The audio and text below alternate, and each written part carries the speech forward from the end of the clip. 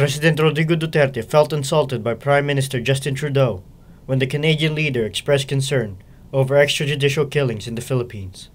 I only answer to the people of the Republic of the Philippines. Ano to?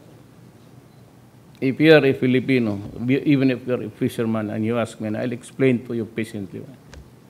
But for the others, they should come here. And I just said a word. What happened to the right to be heard? It is a personal and official insult. That is why you hear me throwing down epithets, curses, nagmumura, bullshit and everything.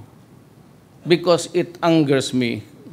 Duterte spoke at a press conference after the close of the ASEAN summit and related meetings in Manila. Trudeau disclosed his conversation with Duterte during a press conference earlier in the day.